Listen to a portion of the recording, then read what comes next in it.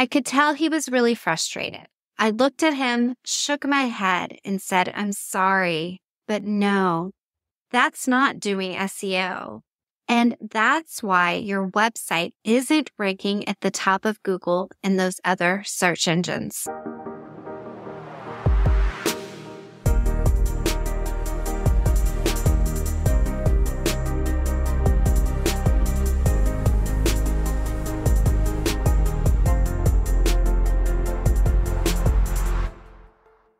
Hello, and welcome to the Propel Your Practice podcast, where we discuss actionable marketing strategies to help clinic owners propel their practice's presence online.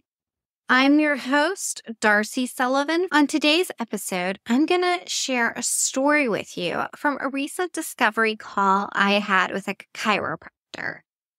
Now, for the sake of this show, I'm just going to call him Frank. But the truth is, I've spoken to so many chiropractors that are in the exact same situation as this guy that we will call Frank for the sake of today's episode. I knew I had to turn to the podcast and share what happened, tons of which are chiropractors, and we do a lot of discovery calls. I work for Propel Marketing Design, and if you were to visit our website, propelyourcompany.com, you can click the button, book a discovery call. On a discovery call, what we do is we look at your website, we look at your website rankings, we look at your competition, we ask questions, we listen, and then we give some insight into why your clinic's website is positioned online. We also talk about some of our done-for-you SEO services, consulting, and our DIY program, as these are often solutions that we suggest during the discovery call. So let's get back to the discovery call I recently had with Frank. And actually, it wasn't a quote-unquote phone call. It was a Zoom meeting. So 10 minutes before I do a discovery call, I jump on my computer, I run a few scans, and I look at a website before the call scheduled. Then I jump on Zoom a couple minutes ahead of time in case somebody's early. And we'll save this for another episode, but usually after just looking at somebody's website, I can tell what's holding them back from reaching their full opportunity online for ranking higher. But we'll save that for another episode. So back to Frank. I get on the Zoom call and Frank is there and I say, "Hello, Frank, it's nice to meet you. I have your website pulled up. I've also run a few scans. I think I already know what your issues are, but please tell me a little bit more about your company and what you think are the issues that are holding you back from your success online, ranking your website at the top of Google." He goes into a little background. He tells me about his company, how long it's been open, what area he services. He was a chiropractor, so he talked a little bit about who his ideal patients were, and so on. And then he says to me, "I just don't understand, Darcy. I go to Google and I look for my company and I can't find it anywhere. And I'm doing SEO, so I must be doing something wrong." I looked at Frank and I could tell he was frustrated. And the truth is, again, I've had this same conversation with so many other clinic owners. I said, "Frank, you said you're," and I put my air quotes up, "doing SEO. What exactly is it? What are the actions that you're taking that you're categorizing as SEO?" And he said, "Well, I set my website up on WordPress, which is supposed to be SEO friendly. I installed Google Analytics. I'm running the plugin Yoast SEO, and I made sure not to include that much content or too much images on my website so that I could make sure that my website loads quickly. And I said to him, what I'm going to say to you during this episode. Okay, let's break each of these items down, shall we? First of all, you said you're using WordPress. Yes, WordPress is absolutely SEO friendly. Honestly, most of the platforms out there are SEO friendly. WordPress is one of my top recommendations. I often recommend WordPress, Squarespace, Wix, and Clinic Site. They're all SEO-friendly platforms. But by just using that platform, it doesn't mean you're doing SEO. Next, you said you installed Google Analytics, correct? Yes, Frank said. Yes, I installed Google Analytics. Great. Then I asked him, are you using the information that you've gathered in Google Analytics to make changes and updates to your website? Are you leveraging the information that's being provided by Google Analytics? No, Frank said. In fact, I really don't even understand Google Analytics when I look at it. I get it. Google Analytics can sometimes feel like you're trying to drink water from a firing hose. But here's the thing. Google Analytics is always recommended and associated with SEO, search engine optimization, but having analytics installed on your website, it doesn't mean that you're quote unquote doing SEO. It means that you're gathering data that you should then use to help you make improvements to continue to improve the SEO on your website and to improve your website and your content marketing.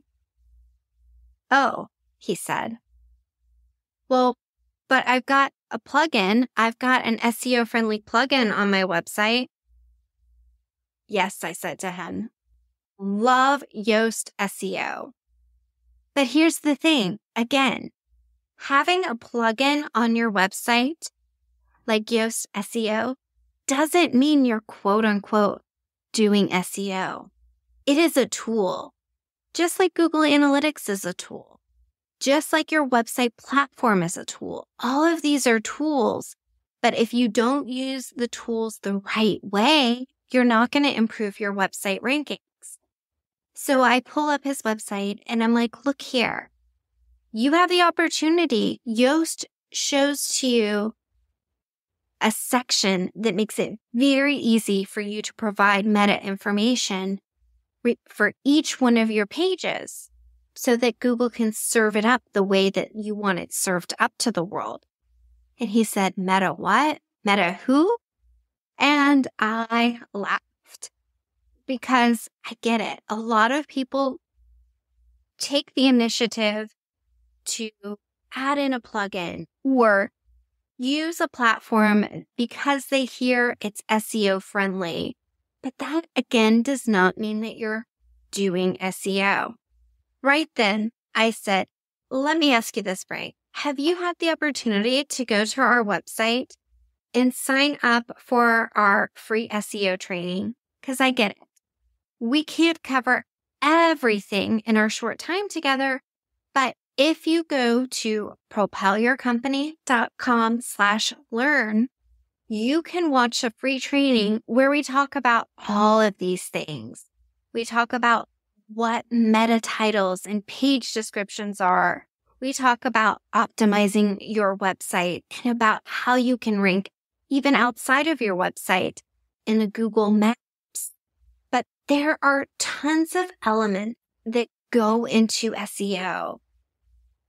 And then let's look at the other thing you said. You said that you didn't want to include much content on your website and that you didn't want to use large images because you wanted to make sure that your website loaded quickly because you knew that was important for SEO. And you know what? Having a website that loads quickly absolutely is imperative for SEO, but not including the right content, the right keywords, and images that truly associate themselves with your business is going to hurt you in the long run.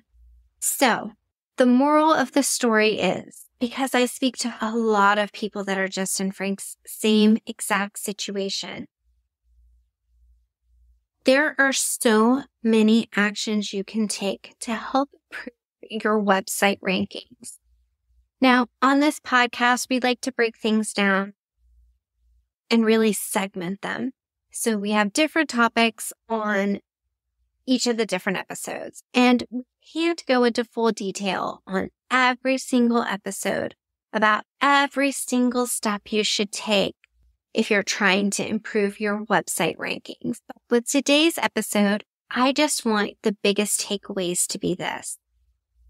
Just because you're using a platform that's SEO friendly for your website, it doesn't mean you're doing SEO. Just because you have Google Analytics installed on your website, it doesn't mean you're doing SEO. Just because you're using an SEO-friendly plugin on your website, it doesn't mean you're doing SEO. Now, if you're like, well, that's great, Darcy, but what do I need to do SEO? I've got tons of resources for you. Again, you can take that free training that I suggested to Frank by visiting propelyourcompany.com/learn, or you can visit our website to look at any of the SEO guides that we've put together.